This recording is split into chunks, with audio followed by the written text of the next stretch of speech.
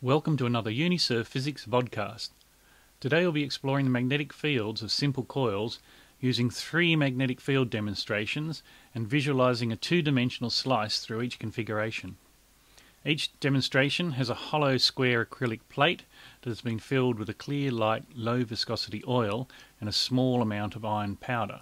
This is what we can see here, these dark bits.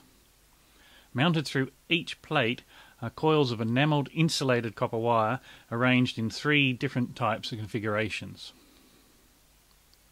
We will shake up the oil and evenly disperse the iron powder, then connect the coils to a low voltage power supply. Approximately 2 volts and a current of about 5 amps will flow. The iron powder will align itself with the magnetic field lines, allowing us to visualize the otherwise invisible magnetic field. Okay, well, let's take a look at each of the coil configurations. Let's look at this one first. As we can see, there's a green plastic former here. What that's to do is actually to hold the coils of copper wire. There's approximately 15 coils of enamelled copper wire here. They loop around, they go straight through the plate in the centre there, and you can see that the 2 ends of the coil are terminated on these posts here.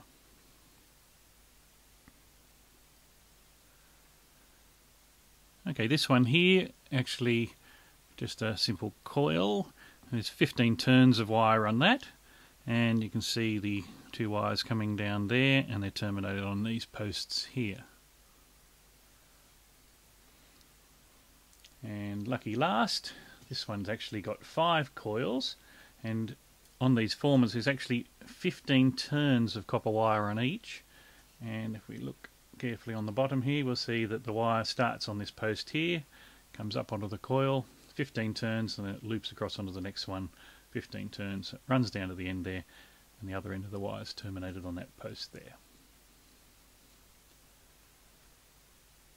So let's shake them all up, get the iron powder evenly dispersed, and then we'll connect it up to the power supply and see what we get.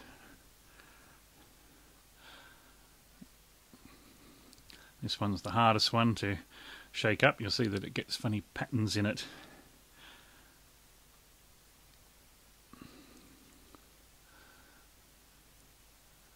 Okay, and this one's the easiest one because there's lots of things through it, so it stirs it up really quickly. Okay, so let's look at the centre one first. So we'll need to connect it up.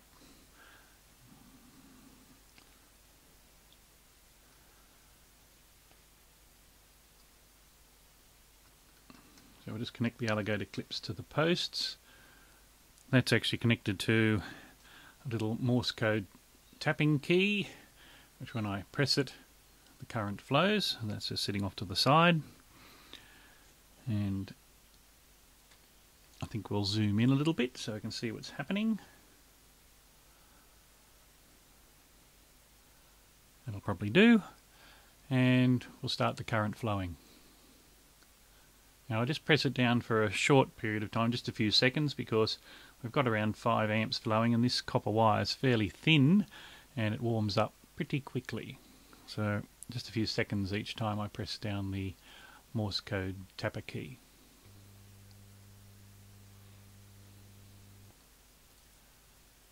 Okay, so we can see something happen there. We're starting to get the iron powder start to form circles around that wire. Press it down again for a little bit. And again. Okay, not much is happening, so we'll stop there and let's examine what we've actually got. So we can see that the iron powder further out is still pretty evenly dispersed, but as we move in closer we start to see it forms circles around the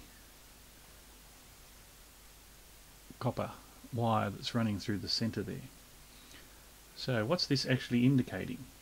We've got a current flowing down through the acrylic plate, and the iron powder there is going to align with the magnetic field lines.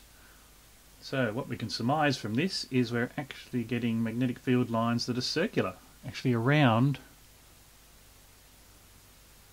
the coil that's going through the plate. Okay, that's pretty interesting. Let's look at another one. We'll just disconnect the terminals off there. And I'll put this off to the side so we can have a look at it at the end. We'll have a look at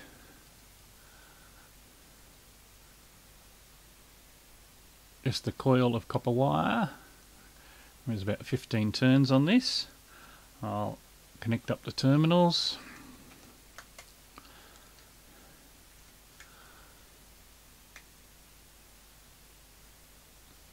Okay, I'll probably zoom in a little closer on this one.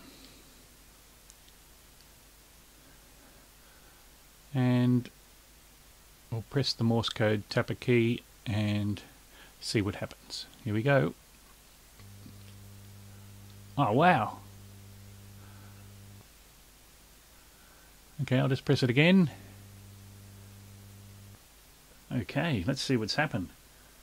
Well, we can see that the iron powder's lined up down the centre here, and then we're still getting this sort of circular shape around. Let's just have a look, remember what it looks like, where it's going through the plate there. And we're starting to get some circular shapes, especially up close. We can see that it's forming circles, and then it's sort of an offset circle here and on the other side. So what's this indicating? So magnetic field lines are straight down the centre, and then it's starting to curve off and then start to form circles close, and these ones are running out, and then we've got this evenly distributed powder at the edges. Okay, well, let's look at the third one, see what that looks like. Just disconnect the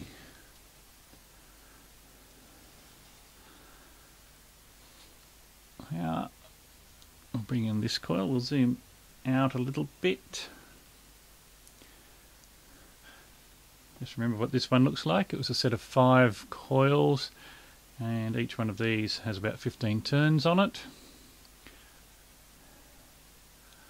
Now it's a little bit dark, so I've got a light source on the side here. I'll just bring it in a little bit closer. It brings up the contrast. And we'll connect the power supply to the terminals.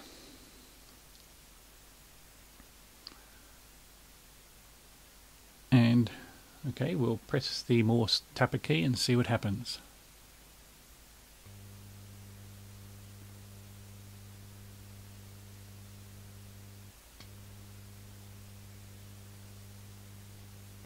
Okay, so we can see down the centre here we've got the iron powder lining up, and it's curving at the edges. Let's zoom in a little bit closer. And I'll just move the demonstration around so we can have a look at what's happening. So we can see some detail there. We can see that it's curving right round this end, and then as it goes along the coils it seems to go in and out right along the edge there. And at the other end we're still getting a bit of looping around the edge here, but it's not joining up.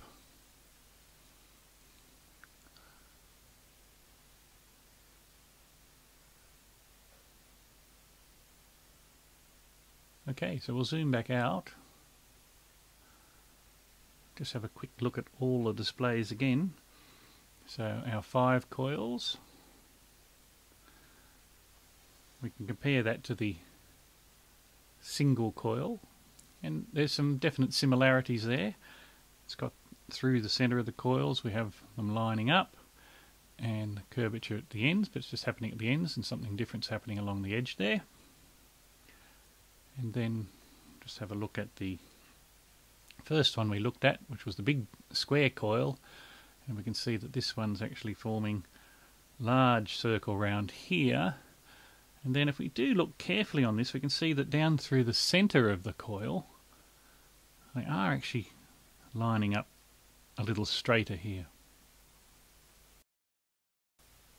Okay, well I hope you enjoyed these 3 magnetic field demonstrations, and I look forward to chatting with you again in another Uniserv Physics podcast.